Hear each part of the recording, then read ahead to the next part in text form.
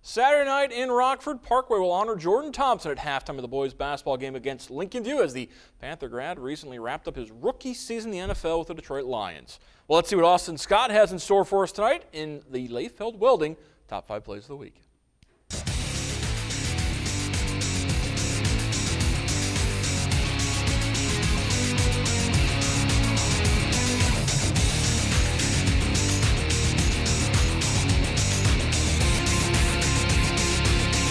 Opening up the top 5 this week at New Bremen High School, Cardinals hosting Wapakoneta. Carson Monger bringing the ball up, and he gets forced baseline, hangs in the air, and drains the shot from behind the backboard.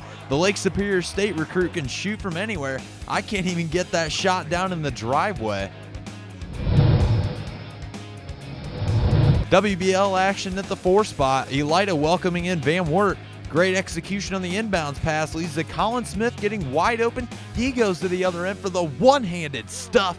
The senior igniting the Cougar faithful. It's great to have some new athletes dunking their way onto the top 5. To the Palace for number 3, Coldwater and Parkway squaring off. Derek Toby throws it up, and Andy Brunette goes baseline for the alley-oop throwdown. Cavaliers doing a great job of using up the junior's 6-foot 8-inch frame, and a job well done by Zach Keith behind the camera.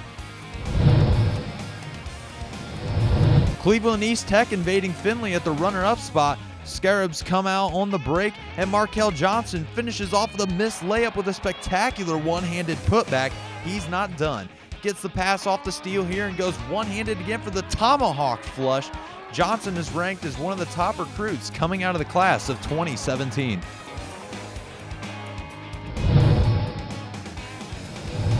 Some local flavor taking the top spot this week. Dantes Walton receiving plenty of recruiting attention, and he's going to show you why.